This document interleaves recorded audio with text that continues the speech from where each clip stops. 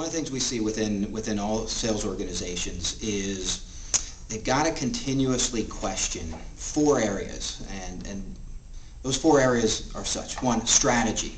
Is their sales strategy as it sound today as it was 2, 3, 4 years ago?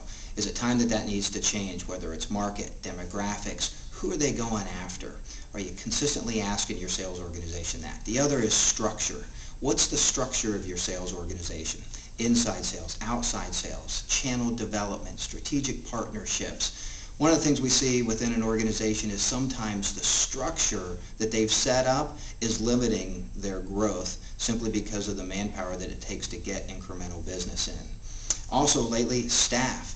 Do you have the right people? When was the last time you evaluated your A players, your B players, your C players, and figured out, do I have the right people that it's going to take for me to get my organization from where I am now to where I want it to go?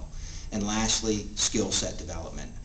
Do they have the right skill set? Do I have everybody on the same path, the same methodology, or is my sales team winging it? So strategy, structure, staff, and skills. Be consistently evaluating those 4 areas in your sales team, and you'll be better than most.